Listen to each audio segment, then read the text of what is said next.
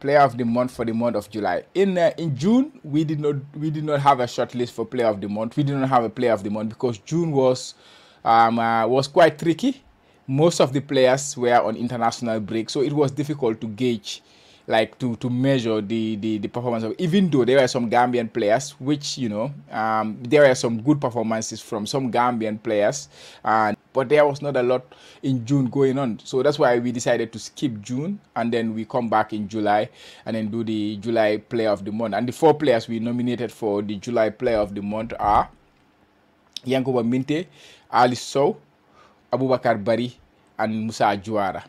All these 4 players had a very good month in July. Yankuba Minte, of course, we know he played a couple of friendly games in Japan, and then he was exceptional for both games. Played 90 minutes in both, played 45 minutes in both games, and scored a couple of very, very good goals. And which left the Brighton fans licking their lips because they know he's such an exciting talent for them.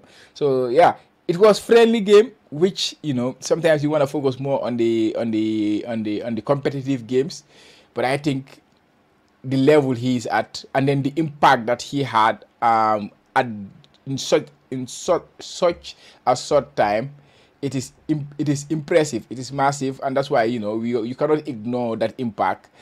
He's already a fan favorite at Brighton, even though the competitive football has not yet started. So you cannot just ignore that. You just cannot ignore that. So that's why he was part of the nominees for the player of the month. 2 goals in 2 games. He only played 90 minutes, so he averaged 45. He averaged a goal every 45 minutes, and the 2 goals he scored, those were 2 world-class goals. I'm sure you guys see those goals; they were world-class. I was lucky to be in the stadium when he scored those goals. I was very lucky to be in the stadium to see him score his first 2 goals for Brighton.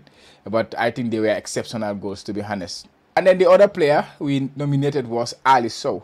Ali Sow also had a very good month. We know he also made a move to Ryanspor in Turkey. His contract his loan spell at Ankara Gucu ended, and now he moved to another Turkish club, Ryanspor.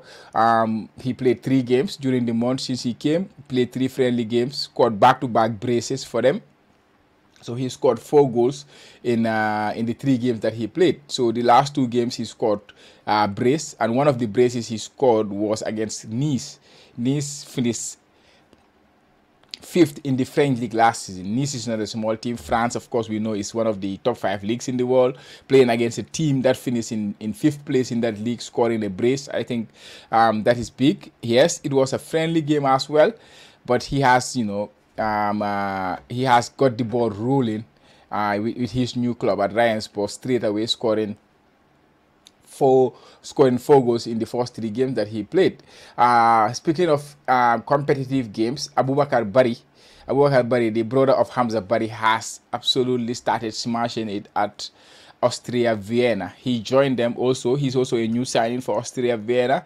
During the month, he played 6 games, 2 of which were competitive games, and the 4 were non-competitive games. The 2 competitive games were in the European Conference League qualifiers, and then the 4 ones were friendly games. So on his debut, he scored a goal. He scored on his debut for them, and then he cemented a place in that team, which I was not expecting, because he came from the Israel Second Division League to Austria Vienna, which is a top team in Austria. That's why they are competing in European competitions.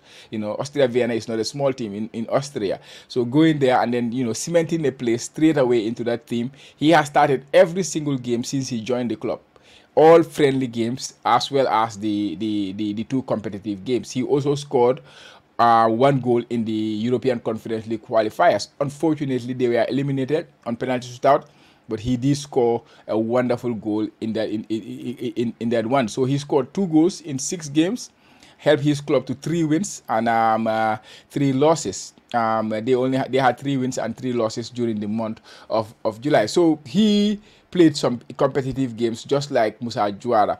But the fact that he's joined a new club, a bigger club than where he was, and then all straight away become a first choice in that team. I think that is big. And then he's also impacting games by scoring goals. He has scored already, like I say, a couple of goals for them this season. Musa Juara, he also has been very, very good this month for Vejle. He started the preseason very well, scoring goals, scoring, I think, in the first 2 games they played. He scored 3 goals in the first 2 games they played. And then since the season started, he has been there, shining light. Even though Vejle, I pronounce it wrongly all the time, and then Sini will rectify me on that one. Yeah. I mean, I always pronounce your Vejle or Veye. How do they pronounce it? The team that Hamza Bari and Musa Juara play for. Viola. Okay, Viola. Yeah, Viola. The names are not easy to pronounce. They are not easy. Yeah, definitely. Yeah. Viola. Yeah, Musa Juara. I was talking about Musa Juara. He has been exceptional for them. He has been their shining light. They have not won any league game yet, but Musa Juara has been exceptional for them. In the last game, in their most recent game, I think they're they're supposed to play that entire game today. But they are in the most recent game in July. He assisted, created a wonderful chance from pressing the opponent, winning the ball, and then created a chance out of that. Like I said, he also scored 3 goals during the month. So that's why he's nominated. So these 4 players were nominated for Player of the Month for July. So I'm sure, guys, you have seen it in our socials. So please make sure you leave a comment there or just cast in the vote. And then we will count the votes and we will reveal the winner during the course of the week. So those are the 4 players of the month.